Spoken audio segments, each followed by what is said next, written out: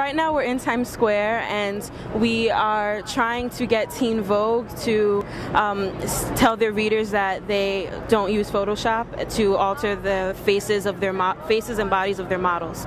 We're trying to get Teen Vogue to realize that they should celebrate all kinds of beauty, and we want that message to really be portrayed to their readers because magazines can really cause a low self-esteem for a lot of people, and we're hoping that Teen Vogue can start portraying that message to girls. I'm out here because I just turned 13, so I'm like new to this kind of, and when I look at teen magazines, I want teen girls to feel okay when they read them. I don't want them to be affected in a bad way. I want them to feel happy because that's what magazines are for. We were at change.org office this morning and we were making these signs. Then we got all of our materials, we went on the train with our signs and people were looking and they were interested, and then we came here, we rolled out the red carpet and we just had fun walking up and down.